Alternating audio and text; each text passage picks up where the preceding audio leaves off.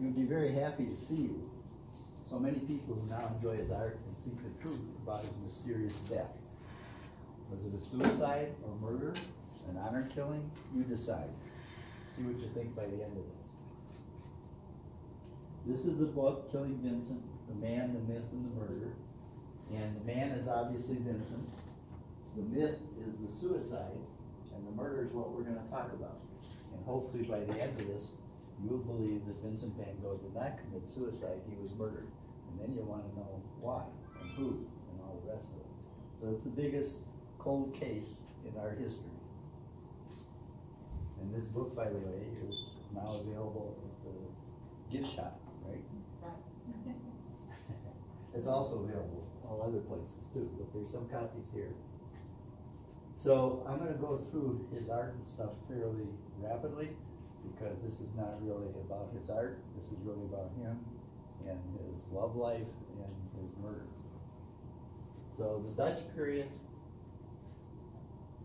Vincent only painted for 8 years, or less than 10 years, from the beginning to the end. So everything you see, all 1,400 pieces of art that he created, was done in less than a 10-year period.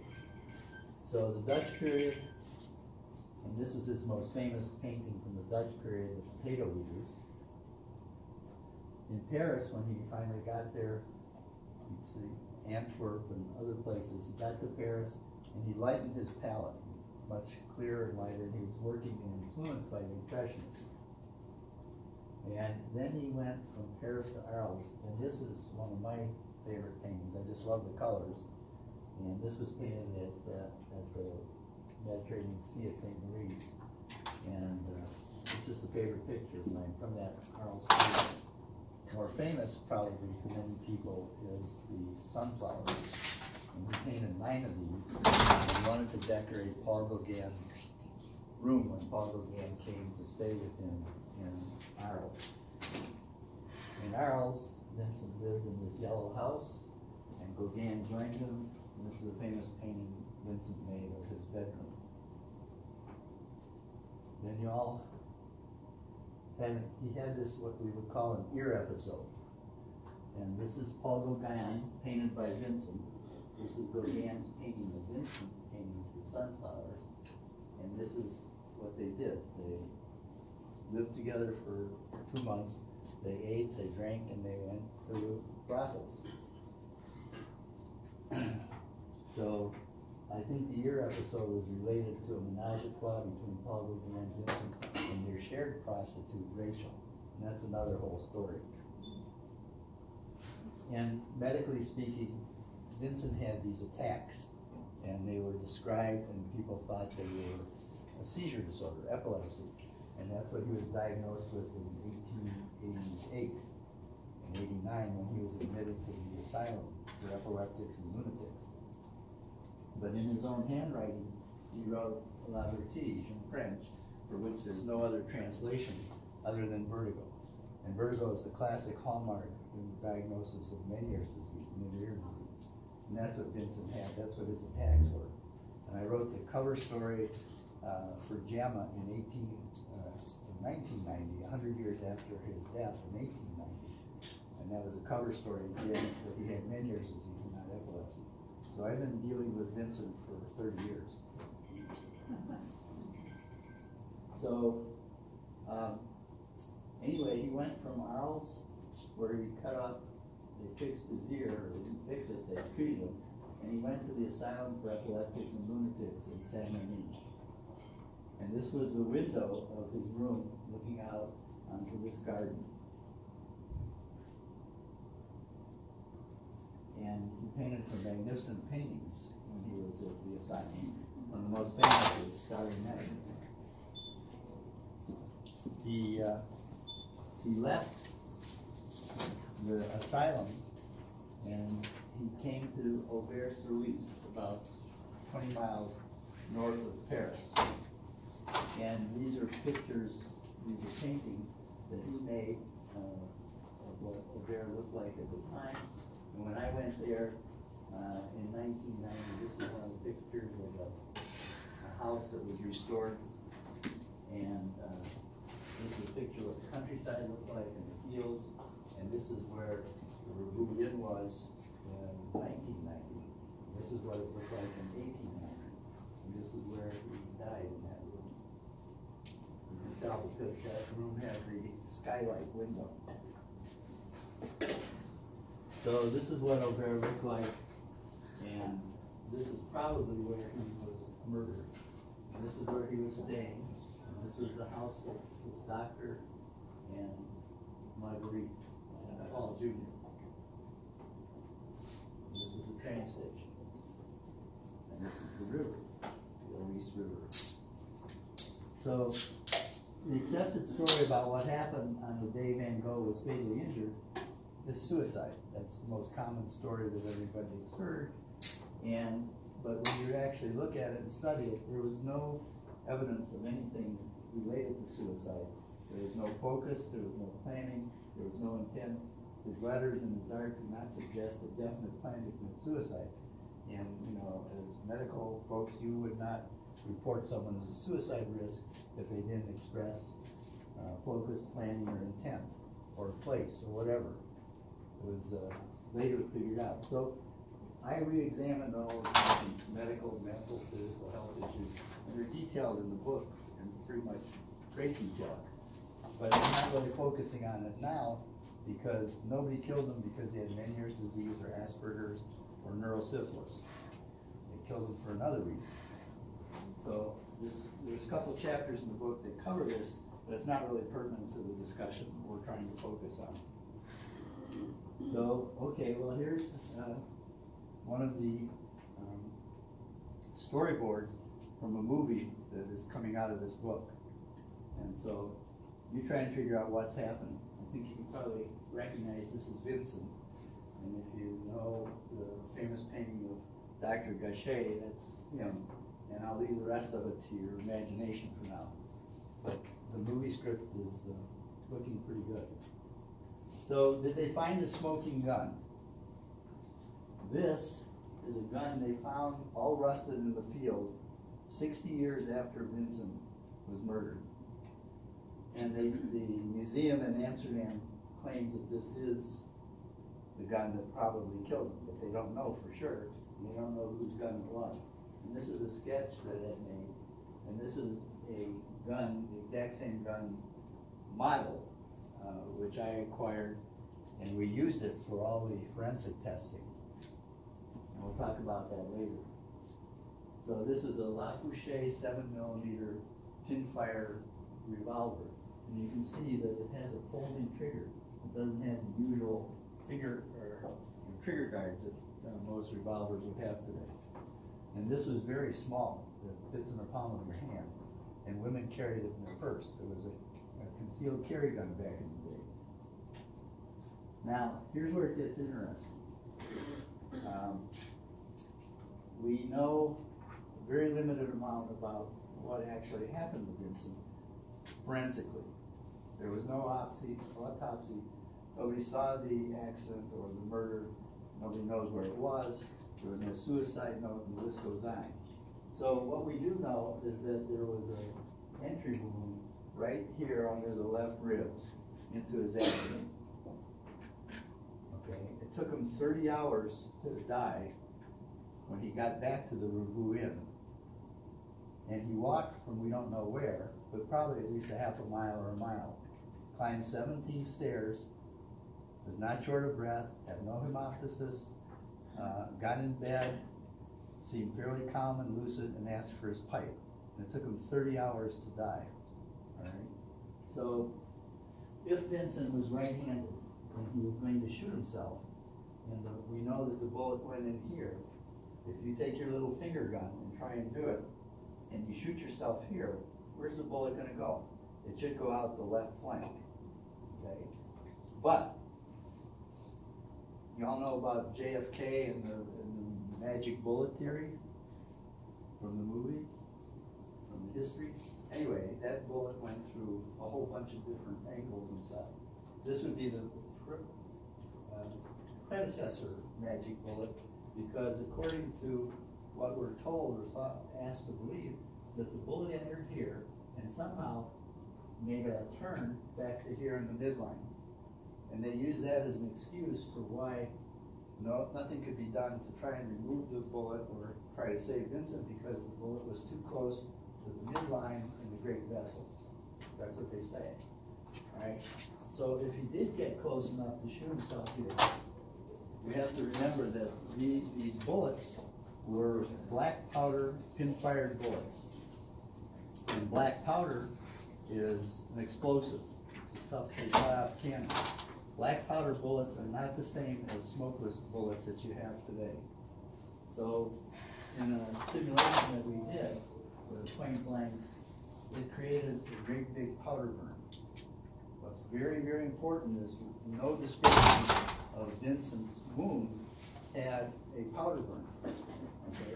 They very specifically described a small entry wound with some circumferential discoloration, but nothing black. It was sort of purplish tan and very small. So there was no powder burn. So could he get in a position to shoot himself? Technically pretty hard, but how did the bullet bounce back right to the midline? And if he did get close enough to do it, he would have had to have had a powder burn. There was no powder burn. So this is the missing magic bullet theory, what we just described. If he shot himself here and the bullet ended up here, that's pretty tricky. Doesn't really follow the laws of physics.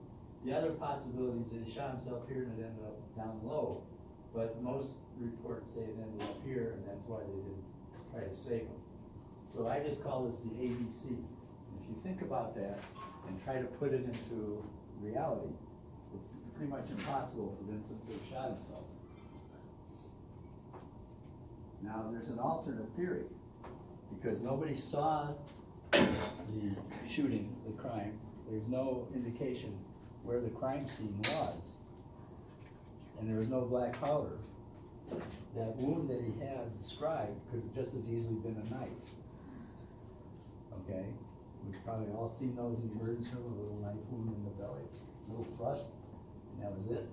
Well, this could do it. This was an interesting thing. This is an aside, but this was what the mafia in Paris carried in the 1890s. It was called the Apache knife, and it was brass knuckles, a folding trigger revolver with 6 shots, and a knife. Anyway, I found that interesting. But we don't know whether, the point is, we don't know if it was a knife or a gun. And until someone produces a bullet in Vincent or in Vincent's coffin, we don't know whether it was a bullet or knife. And with the amount of information we have, it could have equally been either one. So here we have at point blank range, you have to get a powder burn. And I'll show you some pictures with some of the reenactments. And here we covered that with a blue cotton shirt. And here you can see the powder burn as the bullet is spiraling out of the barrel. And the barrel is rifled. And that's why it has those twists on it. So you can see that. And then here's powder burn in the FBI ballistic gel that was behind all this.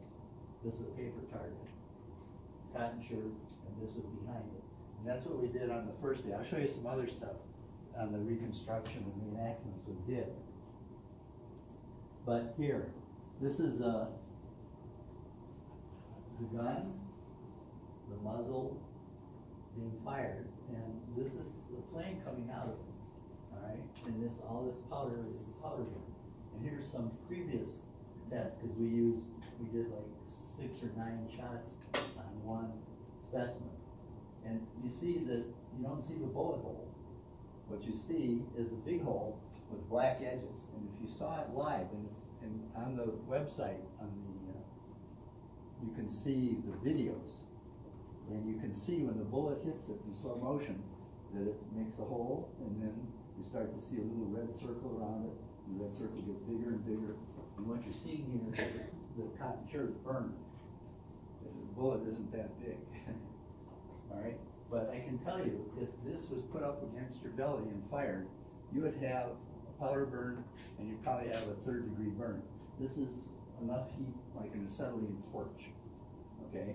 So the fact that they didn't see anything on Vincent's body certainly should raise a lot of questions for anybody interested in the forensic aspects. And this is just more.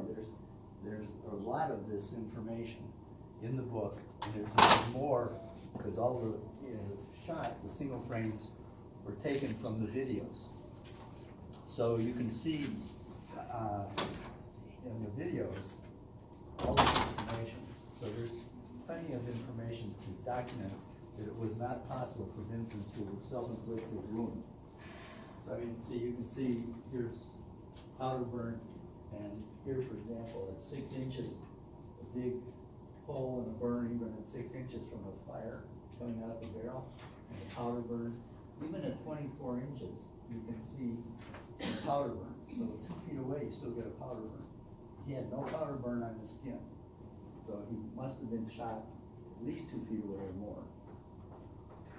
And the little bit of stuff that you see in some shots is called stippling. If it's not a big powder burn, it's called stippling. So here's Vincent. He's dead. He's in his coffin. If it was not possible for Vincent to self-inflict his mortal wound, whoever put a penetrating hole in his abdomen killed him. Okay? So if he didn't self-inflict himself, was this a premeditated murder and or an honor killing, or was it just an accident? If he didn't do it, something happened. So are you convinced by the 21st century forensics that I showed you, and hopefully logical, deductive reasoning, that Vincent Van Gogh did not and could not possibly have committed suicide? So who are the cast of characters and the persons of interest? If you still believe after this presentation that Vincent Van Gogh shot himself, well, then he would be the person of interest. There's stories out now about a couple teen hooligans from Paris who were summering in Aubert, and they shot him. They were into being Wild West cowboys and Wild Bill Hickok fans, and they went around town and threatened Vincent with a loaded gun. So there's one theory that these kids accidentally shot him. Then we have his doctor's son, a doctor who actually wasn't there. We have his housekeeper who got an art student, the people who stayed with him in, another artist. We have his girlfriend, the daughter of this doctor. We have the carpenter who made his frames in his coffin. You can even guess the butler and the gardener. Okay. Or even his brother Theo, which would be pretty unlikely. But there's people who believe that. So here's the 2 hooligans from Paris and Vincent being shot, either on purpose or by accident. But what really happened? What do I think happened? Okay, well, there's opposing stories. Whose facts to believe? Was it suicide or murder? Here's a picture of his doctor, a picture of his doctor's son, and his daughter of the inn where he was staying, the Revue Inn. And she did not come forth with her story until the 1950s, and I'll explain that in a minute. This is her, and Vincent painted her 3 times in less than 3 days. All right. Now, what's interesting about Adeline is 2 things. One, it was unknown who this was in the paintings until the 1950s. So there's these 3 famous portraits they know was done by Vincent, but they didn't know who the model was. And they were entitled The Lady in Blue for 100 years, almost. Well, not 100 years, 60 years. Anyway, they put an ad in the newspapers throughout France because in the 50s they started to do the movie Lust for Life. Yes, sir. Irving Stone's Lust for Life. And they wanted to talk to everybody who had any connection to Vincent. And she came forward, and they finally identified and agreed that she was the Lady in Blue. So they changed the name of the paintings. But more important than that, for us, was that Adeline recounted what actually happened. She was there when Vincent came back. She was one of the first people to see him coming back, wounded. And she has written all this down and been interviewed 3 times back in the 50s. It describes totally different story than what Dr. Gachet and his son perpetuated, which was what we today would call false narrative, false news. So the doctor, and everybody probably knows the famous portrait he did of the doctor. There's actually two of them. So Dr. Gachet, and this is Dr. Gachet's son. Are they possible suspects? Well, it's interesting. This is a very intriguing painting. It was done by the son, Paul Jr., who went under a pseudonym in 1904. And he entitled this painting, Place Where Van Gogh Committed Suicide. And you have to scratch your head and say, how did he know where Van Gogh committed suicide? Because they don't have a crime scene. They don't have any witnesses. But anyway, he painted it. So it's a question, was this sort of a confession? Okay. And here is his father. If he was murdered, who killed him and why? Who are the persons of interest? Who was the perpetrator, the facilitator, the disinformation agent, and the patsies? And I covered most all that in the book. But here is the father at Vincent's grave.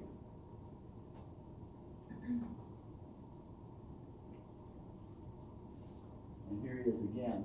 And it's interesting that both brothers are buried side by side. You saw that photograph I had in the very first slides.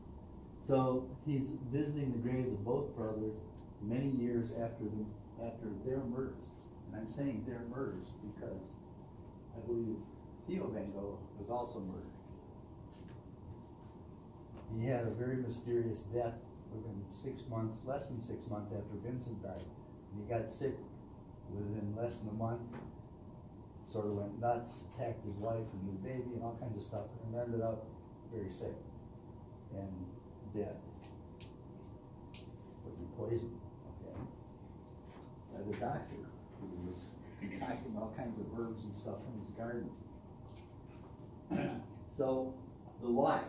We really probably want to know why he was murdered. Finally, love. The honor killing of Vincent Van Gogh and the tragic spinster life of Marguerite Gachet. And this is the working title right now of the screenplay. We're going to be shopping in a few weeks in New York. So it's based on the research from this book.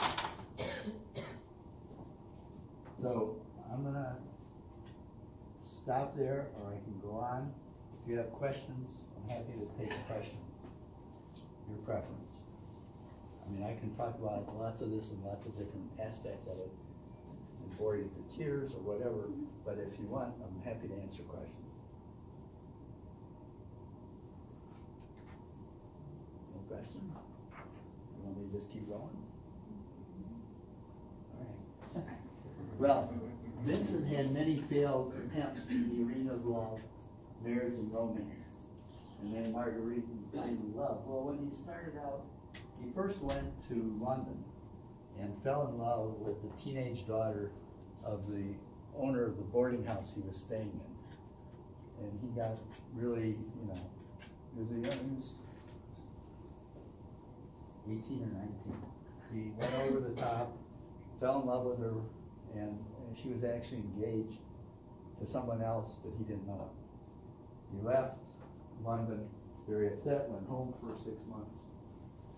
And then he ended up in Holland, and he had several affairs with a peasant woman and a neighbor woman.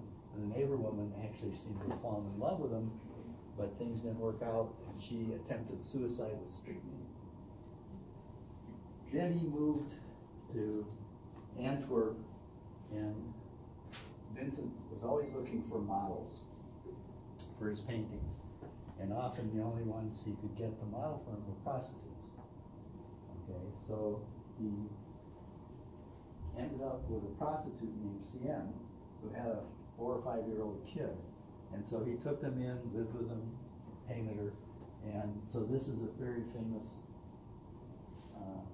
piece he did called Sorrow. And then before that, he also fell in love very quickly with his cousin, who had a child, a 3 or 4 year old kid, and had just lost her husband the year before. He totally disregarded her loss or anything and just professed his love. And one of the things Vincent had was a real problem of boundaries and friendship and stuff. Okay? And I think it's a component of Asperger's. I think that Vincent was not as crazy as people made him out to be. They just didn't understand him, they couldn't understand his art. And if you add in Asperger's, which goes back to his childhood, he couldn't relate to people. He had a real problem. And he couldn't maintain friendships. He absolutely destroyed them, being argumentative and stuff, shortly after they were created. So I believe he had Asperger's. And I don't think he was certifiably crazy. He did some strange things, I'll grant you, but I don't think he was actually insane. So the Asperger's would explain that. But anyway, he got past all that stuff. The ear episode in Arles, he ends up going and self-admitting himself to the Asylum for Epileptics and Lunatics in San Remi. And he's there for literally a year. He has nothing to drink, any absinthe or any of these other things that he may have been exposed to or not available to him. He eats, he sleeps, he takes these cold baths, does nothing else but paint and reflect. And it's interesting because partway through his time at the asylum, he stopped doing all these self-portraits. And I believe he did the self-portraits because to do a self-portrait, you have to sit there and look in the mirror. If you look in the mirror, you kind of look at yourself and try and figure out what's going on. I think he meditated, and I think he did a lot of thinking. And by the time he left the asylum, he didn't need to do the self-portraits anymore. He didn't do any from before the time he left till the time he died. So anyway, he got to Auvers-sur-Oise, and he meets Marguerite. And these are sketches of Marguerite. And I'm going to talk a little bit more about this because this is a painting of a peasant girl, peasant woman, I think it was called. And so is this. And I'll show you some more detail about this because Vincent and Marguerite fell in love. All right. It's not very much discussed in the literature because the person who controlled all that information was Johanna Van Gogh, who was Theo's wife, who got all the letters and the art after Vincent died. And that was her life. She took all the letters, organized them, translated them, published the first book of the letters in 1913, and was her career was taking care of Vincent's legacy. So she wanted a very perfect legacy. The family was perfect, and the brothers' relationship was perfect, and it really wasn't. And part of the thing is she swept under the carpet the whole story about Vincent and Marguerite. So we'll talk about this more, but this was Marguerite in later years, and here's Marguerite in very later years. She survived Vincent by 59 years. Now, why are these pictures interesting? If you follow my story about Vincent and Marguerite's love affair, which was documented by Marguerite's best friend when she was 20 or 21, to an investigative reporter years later. This is a very famous painting of Marguerite in the garden. Okay? No real facial detail. All right? But this is Marguerite, straw hat, white long dress, and this is painted at a distance. He painted this because the doctor, when he first arrived there, invited him to his home and his garden to paint. And so he did, and he saw Marguerite, and there was this connection. And so he painted her at a distance, but the doctor was very upset with him because he didn't have his permission to paint his daughter. Shortly thereafter, they fell in love. So when you fall in love, you like to have a picture of your loved one. So he made sketches. And I believe this was a sketch. And if you put this side by side with this on the same scale, it's not too hard to recognize that this is probably the same person. So this is the full picture, and this is what we did in the book, is we made this the same size as this side by side, so you could make that comparison. Now here's another, this is a sketch, and this is obviously the painting of a sketch. These two things were done within a day of each other. All right. So now, this is also entitled Peasant Girl, or whatever. Now, if you look at the details here, this woman has a nice dress, she has a nice button, she has an earring, she has a nice hat with a bow. I don't know for sure, but it doesn't smell right to me that this was a peasant woman. Okay? And I think that he declared it, he didn't actually name these things. These were named by art historians in Johanna years after they were painted. So it doesn't ring true to me that this was really a representation of a peasant woman any more than this was. You see, they both have the same blue ribbon. So it's probably the same person. They were painted within a day of each other. My theory is that Vincent sketched her because he could knock out one of these big paintings in 2-3 hours. He could paint 2 or 3 canvases a day. So to sketch her was not a big challenge. So I'm sure that he sketched her and painted them back in his little studio at the inn. And if you look, the background in here and the background in here is like wallpaper. There's no detail, there's no depth, there's no perspective. So I don't believe that this is a peasant woman. I believe this is Marguerite. And when you correlate the time these were painted with what was happening in their lives, this makes sense. And at this point, he's still painting her without the doctor's permission, but they're already in love.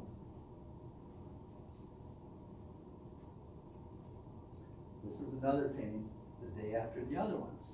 Now, this is really interesting because this painting was initially attributed to 1888, which would have put it in the Arles time, long before he ever got to Aubert. Now, recently, it's been upgraded to being painted the day after the other ones. Makes sense. This is probably the best portrait in detail of what Marguerite Cochet really looked like when she was 21 years old. So the Arlesian was an art historian later. Then finally, Dr. Cochet gives Vincent permission to paint his daughter. And this is a very famous painting of her at the piano. And we'll talk about this. Why would Vincent accept total responsibility for the accident or his death? Because he actually went in after he got back to the inn and he said, "Don't blame anybody else, I did it myself." Why would he do that? When it wasn't possible for him to do it. Okay, he didn't commit suicide. So was he trying to protect Marguerite? Now, this picture, which really is pixelated, I'm sorry, it's magnificent in real terms. But anyway, this is a portrait of Van Gogh with a top hat and Marguerite walking down the aisle, so to speak, in the Church of God and in nature. Okay, and at that time, I think Vincent painted it to show the world and document that they were already married in the eyes of God. So, now you got any questions?